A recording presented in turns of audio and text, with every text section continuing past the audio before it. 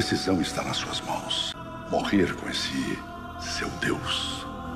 Ou viver com o Ricardo. Eu não vou abandonar meu Deus para adorar um homem. Jonas tenta acalmar Vitório e sugere que ele ore.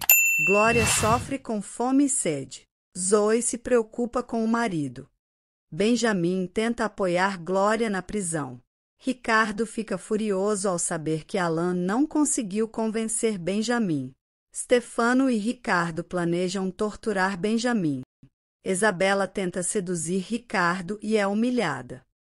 Glória é levada até Stéfano.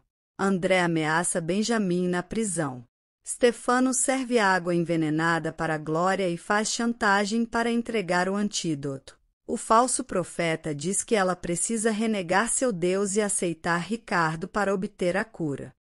A governanta italiana diz não aceitar Ricardo e morre diante de Stéfano. Benjamin não cede à pressão feita por André. Dylan liga para Natália e diz que um asteroide se chocará com a Terra em poucos dias. César consegue telefonar para Guto.